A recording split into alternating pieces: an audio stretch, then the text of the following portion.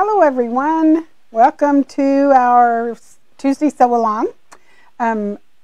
Today we're going to be working on block number 9, and I got the cataracts removed, but now it's a toss-up what I can see and what I can't see, but I can see all the wrinkles and crinkles, just so you know. But now I've got some things to share with you about our block.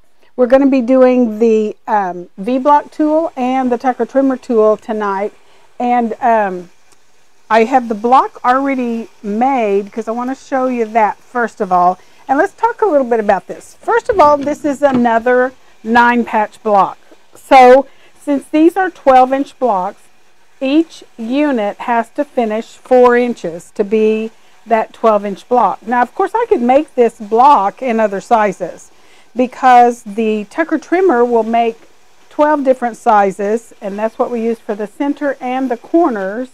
And the V-block tool will make 11 different sizes. So I could make this whole block in a 3-inch finished unit. That would mean that my V-block units would be 1-inch finished, my combo units would be 1-inch finished, and my center would be 1-inch finished. Or I could even make this in an 18-inch block. That would mean that the center would be 6 inches, my V-blocks would be 6 inches, and my combo units would be 6 inches. So that is an option for you, but we're doing 4-inch finished units. So the first thing we're going to do is this center hourglass unit, and this is a review. We've done hourglass units before, but it's been several weeks since we've done hourglass units, and we're going to use the Tucker trimmer. So the basic math for figuring out how big your squares that you start with is, if you're doing an hourglass unit, you start with squares that are 1.5 inches bigger than your finished size. So I had to start with 5.5-inch squares. And by the way, when I'm doing combo units, let me move it out here where you can see the whole thing. When I'm doing combo units, I also start with 4.5-inch or 1.5-inch bigger than my finished size. So I have 5.5-inch squares for my combo units. And you're going to be making 4 of those, and we'll be talking a little bit about that. But first we're going to do the hourglass unit, and we'll walk through the process of that. And just for those of you who maybe are new or haven't seen this for a while, this is our Tucker trimmer chart that kind of gives you a clue of, if you're doing combo units, you start with 1.5 inches larger. If you do quarter square or hourglass units, you start with 1.5 inches larger. If you're doing half squares, you can get by with just 1 inch larger. Now that doesn't give you a lot of wiggle room, so that is something to consider. If you start with a square that's a little bit bigger, you have a little more to trim away, but sometimes that's a little bit easier to handle. So Tony's over here shaking her head. So that may be something you want to consider for any unit that you're using the Tucker trimmer to trim away. That's just a personal preference. So for our first thing, let me move this camera over here so you can kind of see what I'm doing. I have my plate with all of my sizes. Oh phooey. It's not going to work for me. Okay, so we'll just use the overhead camera. I don't know what's wrong with that camera. So I'll just kind of do part of it over here. Oh, goodness gracious. Okay, hang on a minute. Here's what we're going to do. I didn't want to make you seasick while I move this camera that I do know is working. And we'll just kind of do everything over here to the side, and we won't really do an overhead camera. So you just see the workings of the camera while I move stuff around, and I may have to... We'll just see if this works. You know, necessity is the mother of invention, how that works. So you'll just have to pretend you can see me press stuff. So first of all, let me grab my magic wand, and I'm going to change to this camera, and it's sideways or upside down or something. So let me get it where I can maneuver it. And I checked all of that. Oh. Technology, ain't it grand? I had this same issue all day long with other stuff, so it seems only fitting. Let me move this over. Now, give me just a second. I'll turn this around where it's not upside down, and then maybe that'll make it easier. We're going to transform, rotate. Okay, now we can kind of see. What we're going to do is, first of all, draw our lines on for our hourglass unit. And I have my 2 squares, and I decided to use a blue and a red, a blue kind of tone on tone and a red print. I need to draw a line diagonally across the back of one of them, and it doesn't really matter which one. And I like to use my broken magic wand, but it won't work on these 5.5 inch squares. So I have to have the whole magic wand to get across my square. And I want to make sure I can get a line dark enough that I can see. And there is my unit. And I'm just going to back this up. And I've just got too many things here to get where you can see it. I think we'll be able to manage it. Let me turn off the light. See, this is what happens when I take a break. I come back and, you know, how things, you know, Thanksgiving, and then my cataract surgery just made it where it wouldn't have been a good day to do a sew-along, but I can do this now. All right, so I'm going to stitch right down the lines that I drew. Close the bobbin door. I did have on my regular sewing foot that wasn't a 1/4 inch patchwork. I did notice that and change it back. So at least I got that far. And by the way, this is the week you'll need to clean your machine if you've gotten yourself on a once a month routine, because tomorrow's the last day of the month. So I'm just going to go all the way across, and when I get to the other side, I'm going to park my needle. And now you want to grab something big enough to protect your fingers to cut across this. So here's my piece that I've been working on.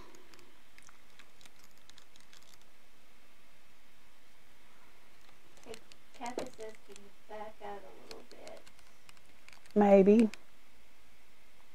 There. Okay. So the trouble with the camera when it decides it doesn't want to work, you have to shut everything down and start from scratch. Excuse me. Oh my goodness. What a day, what a day. So I'm going to cut down across the between my lines of stitching, and then you want to press, and I like to press one way or the other. Whatever color I press to on one of my half squares, I want to press both of them that way. We're going to give it just a little finger press here, and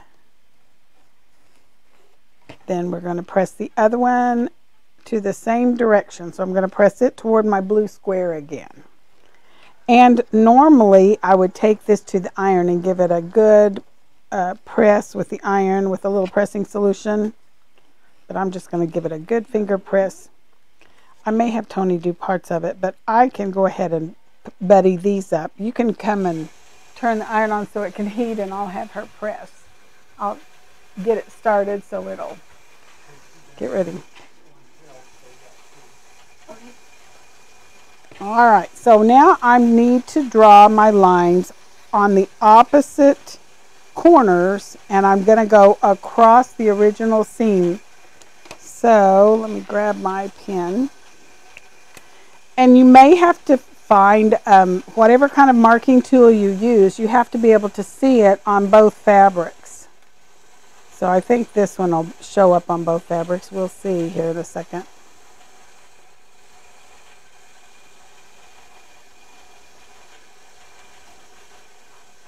All right, so now I've got my lines drawn on both. We'll back it up and see if it can go over my shoulder. Just there we go. We're a little straighter now. Now we're going to stitch right on the lines. And I'm making sure that right here that's nested well so that when I stitch across that seam, I get a nice precise corner where the fabrics meet the way I want them to. When I get to the other side, I'm just going to turn and cross over, and then I'm going to come back on the other line.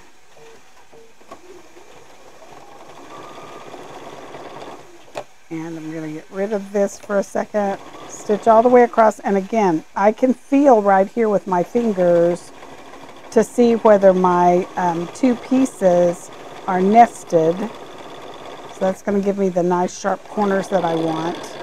Once I get across, then I'm ready to cut in between. So again, use something that's big enough to protect your fingers. My fingers won't be protected if I try to use my magic wand as a cutting guide. And I'm just going to stitch across here, and then I'm going to have Tony press that. So before I hand this to her, I am going to twizzle the center just by twisting just a little bit, so that when I press this, or when Tony presses this, that is going to lay down flatter, and I give it just a little bit of a finger press, and I'll show you the back of it here in a second, so that I've got a nice little twizzle in the center. I'll hand these off, and then I'm going to grab the tucker trimmer so I can trim over here.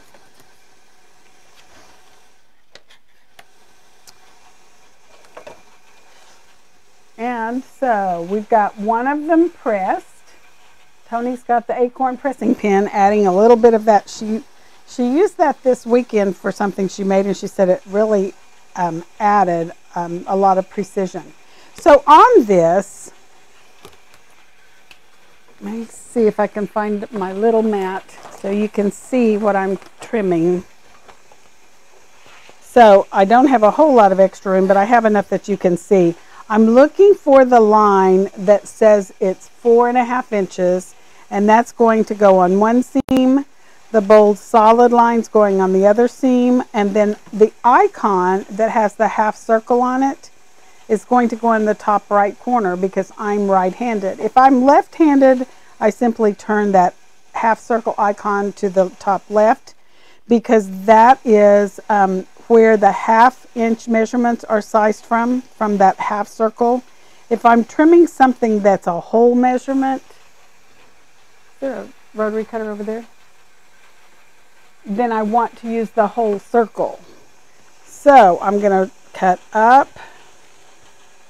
and across, and I think it's about time to change blades on my rotary cutters because my small one was not cutting well. So I'm going to turn around, and this time I'm going to put the 4.5 inch mark right on the first seam. The bold solid line goes on the other seam, and the 4.5 inches line, the cleanup line, goes on my cut edges, so I can cut up and across. And I know this looks a little awkward just because of the way I'm sitting, so you can see, but that creates my 4.5 inch center. So that's how I did the centers. I'm not going to take the time to trim the other one because I want to show you what you do with the combo units. So there's my center. I'm just going to lay it aside. So now my combo units, I have, I'll turn it here. I have this all set up where if I'm doing normally my machine camera, you can also see me, but you know, it is what it is. So I have 2 background squares and a blue, a lighter blue, and my flag print again. And I'm going to make my combo units. And here's one of them, just so you can see the color combinations. I've got my blue and red are on one half of the square, and then my background is on the other half. So here's how I achieve that.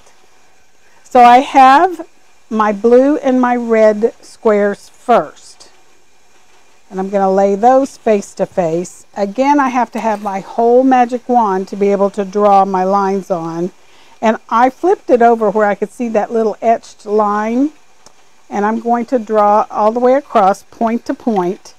I'm actually going to put that etch line point to point, and I'm going to draw on both sides. Oh, Tony says I got to switch cameras. So I'm drawing on both sides. And I turned this on before we started, and it was working, and who knows why. So there is the first part I'm going to sew. So I'm just going to twist this just a little bit, and I'm going to stitch on the line. Now my line got a little wild. I'll show you here in just a second. Right here, can you see two lines? If you do that, just make sure you know which one you're actually supposed to be using to guide from.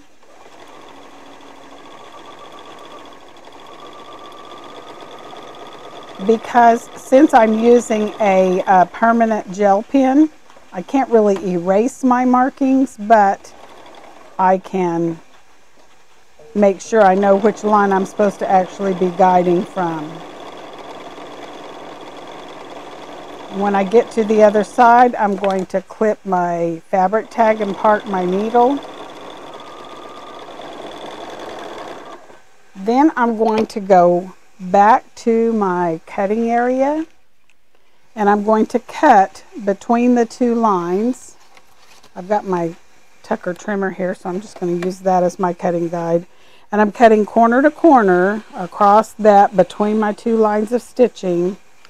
Now this time, there you go. Oh goodness, how did I get to there?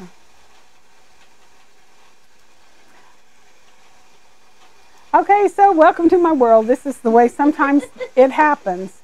So what Tony is doing is pressing the square, the half square, with my blue and my little red flag print. And you're going to press to the same color. So she pressed toward the blue the first time, she's going to press toward the blue on the other one. Then I have two background squares to pair those two half squares up with. So I'm just going to lay my background square face down, and notice that the half square that has the blue and the red print is not quite as big as my background square. That's okay, and that's the way I like it. Now theoretically, I could cut whatever's going on the larger side of my combo unit. I could theoretically cut it smaller than these two squares. To me, that's just a recipe for confusion. So I don't do that. I just make sure that I cut all of them 1.5 inches bigger than I need, and I have just a little extra room on this background square, but it makes it easier to handle. This time I'm going to draw my lines across the back side of my half square. And see, I could take this and trim it at this point and get a half square that's half blue and half red. I don't need that for this block, but that's the same unit that you actually need for the start of your combo unit. So we're going to just draw the line there, and we're going to do the same thing with this one. And I'm just going to do one of them, but you would draw your line across here as well. So then you're going to stitch on the lines just like we did when we were doing the hourglass unit. You're going to stitch across here, and when we get to the other side, we're going to turn and go across the end and come back. And once you do that, you're going to end up with two combo units. And this is review as well. Most of you have done combo units before. They make really good units to build a block with. You can make all kinds of blocks and shapes using combo units. So I'm going to again cut across diagonally between the 2 rows of stitching, and when I get that done, then it's ready to press. Now at this point you can choose to press toward the 2 smaller triangles, or you can press toward the larger triangle. I like to press toward the larger triangle because that's just kind of the way it wants to go anyway, and you don't have to fight it. So The other way on this one. Tony says I pressed the other way on this one, so you just never know. But I think it lays down better, and it also could depend on what color you're using. If you're using something really, really light that this seam shadows through, that also might make a difference. But most of the time I'm going to press toward the larger triangle.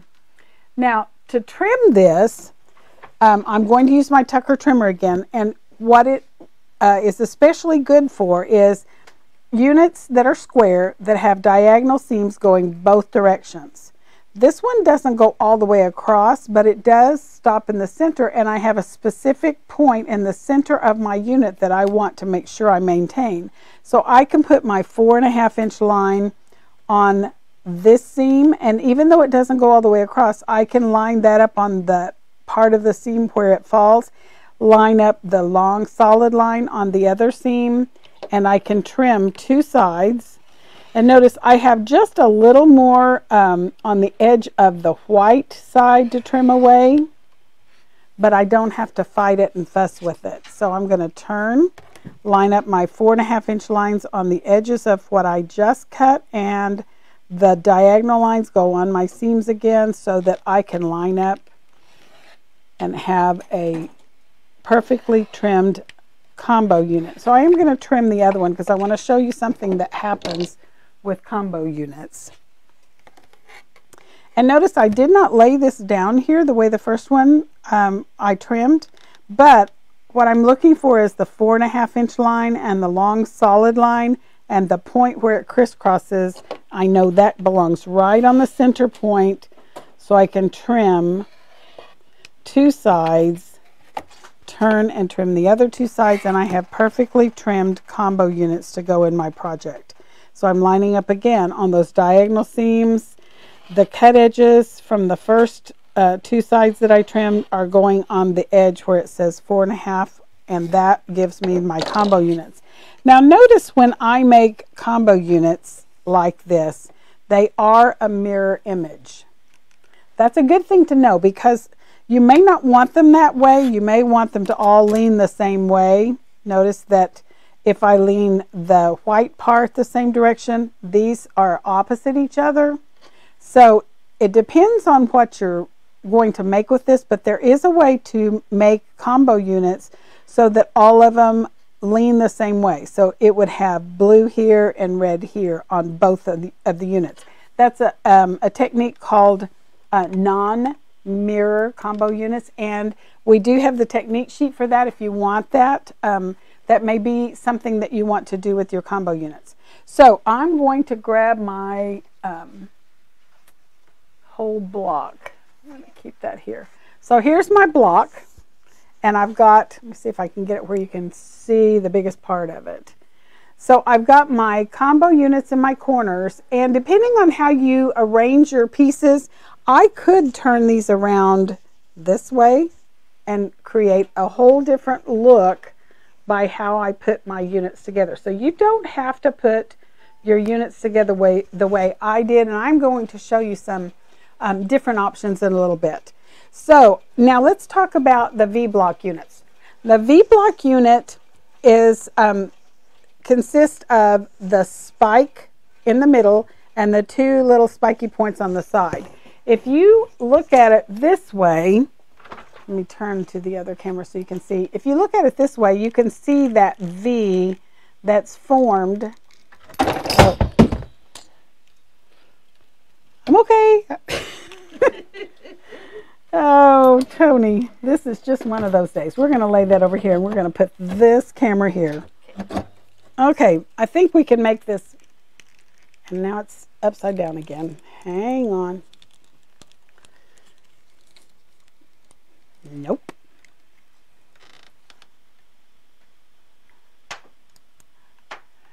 Let me transform it again and rotate it and see. Okay, that's going to be better. It's still a little bit configured differently than the other camera. So a V-block unit has the two side triangles and a center triangle. Depending on how you're looking at it, it looks like a pyramid in the middle and two little spiky points, and this is where the name Peaky and Spike came from. And if you look at it this way, you actually see that V.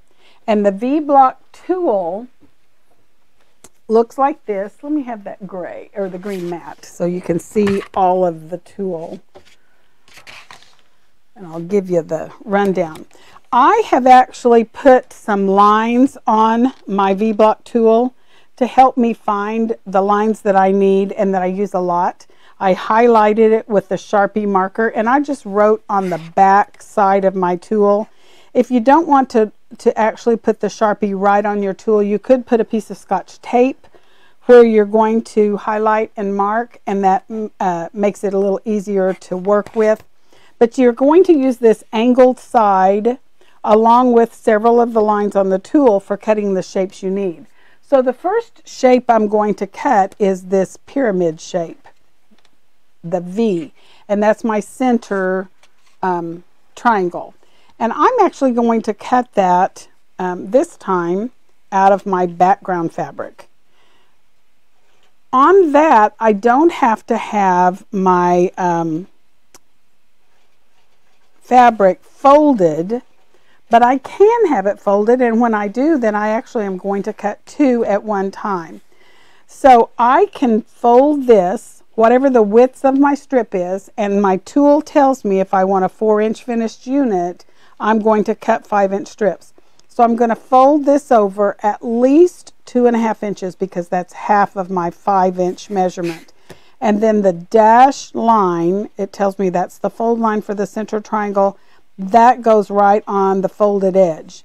And I have this long angled side to cut on. When I do that, I want to make sure that when I fold that over, I fold it over far enough that I get all of this intact, and I have a nice sharp point on that center. Now when I do this, I'm actually going to have that spike in the middle, peak in the middle, is going to be my background fabric rather than my colored fabric. And I'll show you why in just a second. So I ended up with two of those. And then I don't have to fold it again. I simply flip the whole thing top to bottom and line up this long center triangle trim line on my cut edge. It also lines up with the 4-inch finished unit line right there on the bottom. And I cut again, and I automatically have two more because I had two pieces of fabric folded together. So that's my centers of my V-block unit. For the side triangles, I don't use the dashed line, I use the bold solid line. This time I do have to have my strip folded in order to get the mirror image that I need. So for my red one, the first thing I'm going to do is just cut off the selvage so I don't have to worry about getting that in my project. And I'm going to go all the way to the bold solid line. It says cut line for the side triangles. And it ends up on the 4-inch finished unit line on the bottom of my strip. And I'm going to make a cut. When I do that, I automatically have a pair, and it's a mirror image pair, which is what I'm going to need. I'll put it over here where you can actually see it. I'm going to lay it up there with my center triangles. Now, I don't want to flip the strip this time. I'm going to move it down a little bit, but I'm just going to twist around till I find this long diagonal line that comes almost to the corner. And notice it doesn't come exactly to the corner. It's over a little, almost a 1/2 inch right there. And that's going to go on the cut edge and the base of my strip. So you can see that right there and line up on the cut edge. It may or may not line up on a particular line up here, but it should be parallel. So I can see that I'm parallel, so I'm straight enough to work with, and I'm going to make another cut. And I could do that again and have another pair, but I don't need it for this block. So I'm just going to do two of them. And I'm going to grab two of my center triangles and show you how that works. I would do the same thing with my blue and cut some side triangles out of my blue. So I am going to lay my center triangles down, and I'm going to take my side triangles and separate them and lay them down so I can see that this will end up being a square when I'm finished sewing. It is possible to lay it down this way, and you could sew that. It will never trim to a V-block unit because it's just not the right shape. So you want to make sure before you stitch anything, lay them both on there so you can see if that is going to actually line up the way you want it to. So I'm going to grab my center triangle, and I'm going to grab the side triangle, and I'm going to put my center triangle in on the top next to my presser foot, and my side triangle is going on the bottom next to the feed dogs. And I match up the tip, the pointy ends.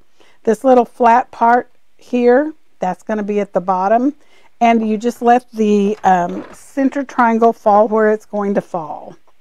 And we're going to stitch right across that, and I'm lining up with the edge of my presser foot and stitching right along the side for my first seam. And if you're doing several of these, you're always going to be more efficient to do assembly line style. So just grab the next one, get it ready to feed through. And we're stitching right along the edge using our presser foot as our 1/4 inch guide.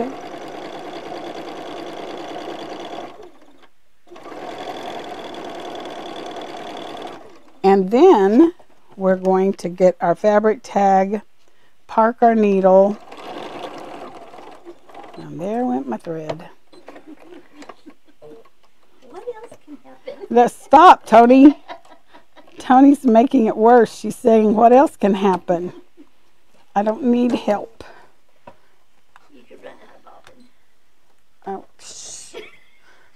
Well, at least it would tell you and you would stop sewing. What she said, at least it will tell you and it would stop sewing.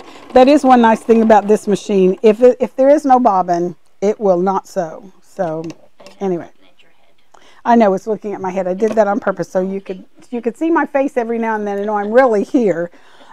So this time I'm going to press toward the side triangle, and I do like to give this a little finger press before I either stitch on the second side or take that to the iron and put put a little heat to that. I'm going to go ahead and stitch on the second side.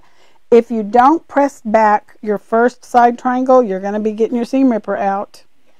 And then you're going to match up the tip of this center triangle and the tip of this side triangle. You let the little flat part just fall where it's going to fall at the bottom.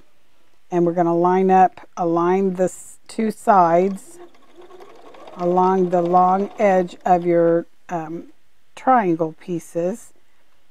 And I'm stitching right along the side.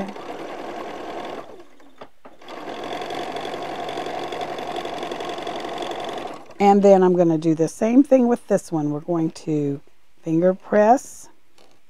And I often do this even if I have 6 or 8 or 10 of these to do. I finger press the first one, stitch on the second one, and then press them with the iron. Because sometimes if you're not careful pressing and you're just pressing the one side triangle that you've added, you distort that second edge of your center triangle because it's a bias edge.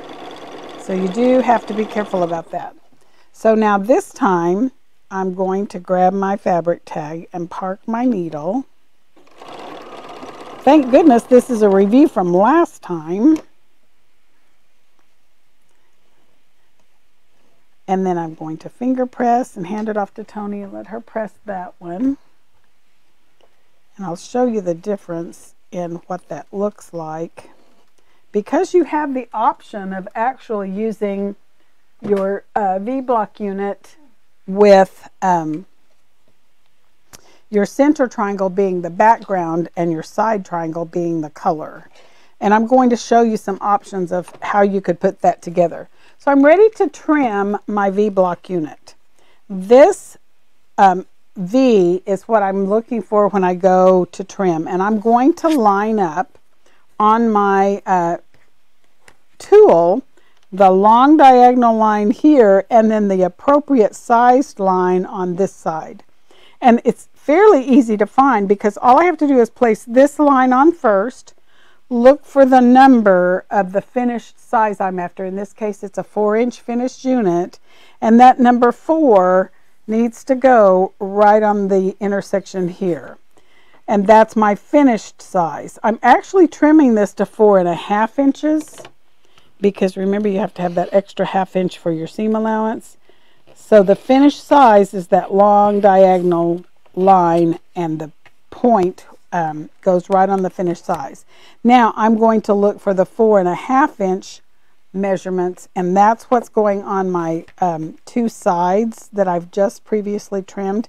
That's also going to leave a bold X at the top so that when I trim the next 2 sides, I'm not going to chop off the point, and I'm going to be left with the exact seam allowance I need at the tip so that the next seam that comes across is going to come right to that tip.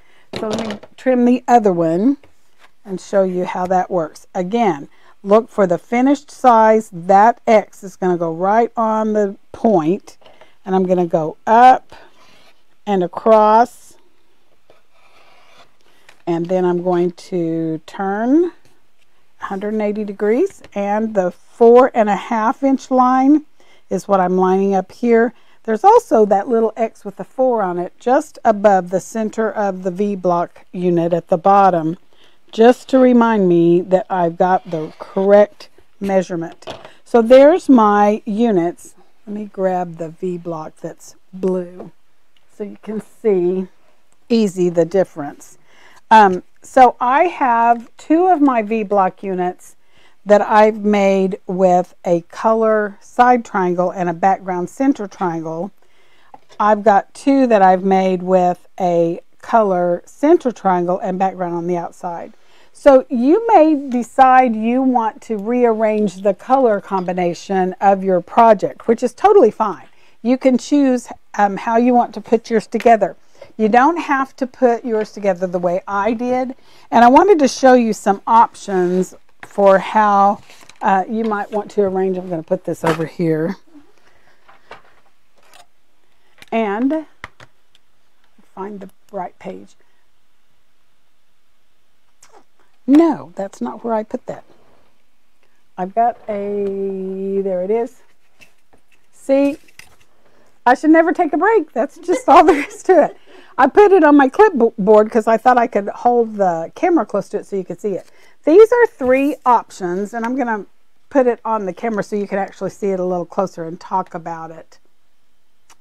So I have 3 options of coloring that have the very same units that I just made. They all have an hourglass unit in the center. This one has 4 different colors. These 2 are just the 2-color version. And then this one has the V-block unit that's kind of like this one, where the center triangle is a color and the outside is a background. That's the way this one looks. This one and this one is more like this, where the center triangle is a background and the color is in the side triangles. So you can do it either way.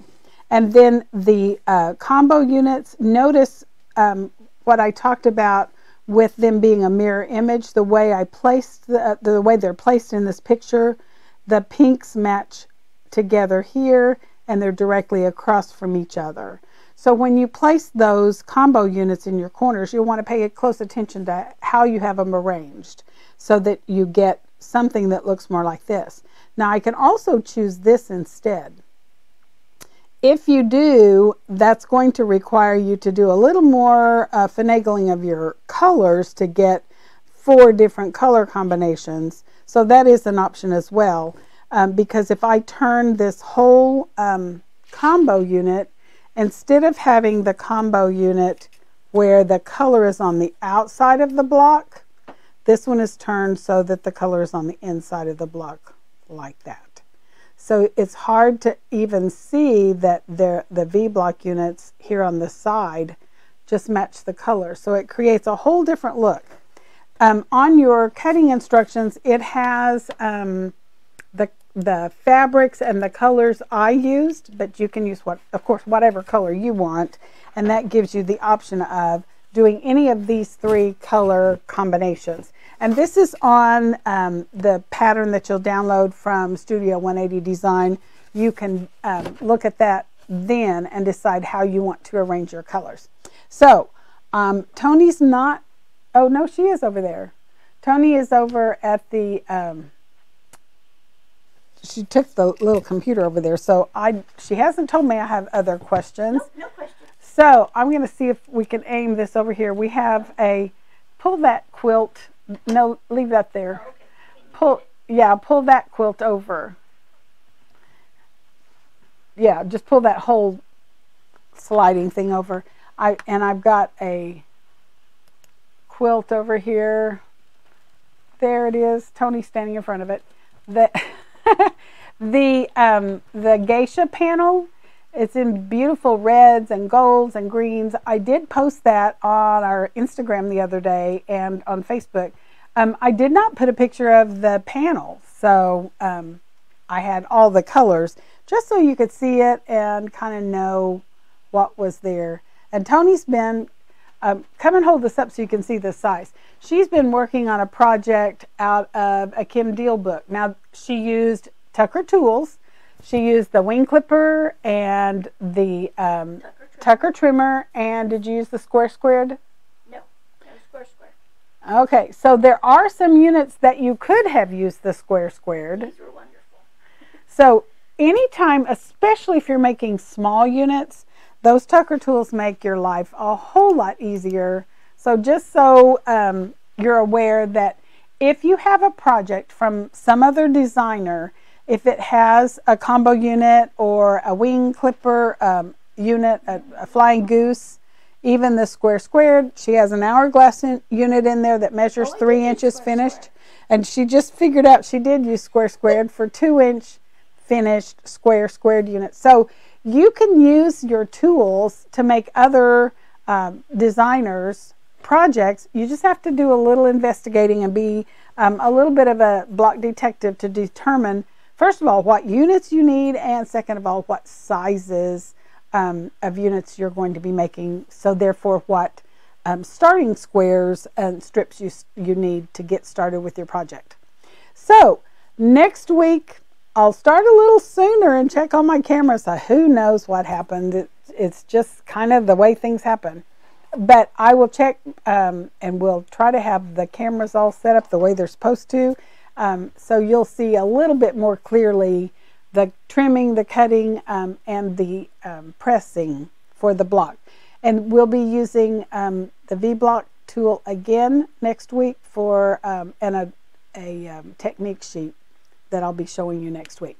So until next Tuesday, happy sewing. Come see us if you get a chance to come see us. And we have all of the new geisha panel and the new Asian prints on our website. So if you are needing some of those prints before they're all gone, be sure and shop early. So happy sewing. We'll see you next week live at 5.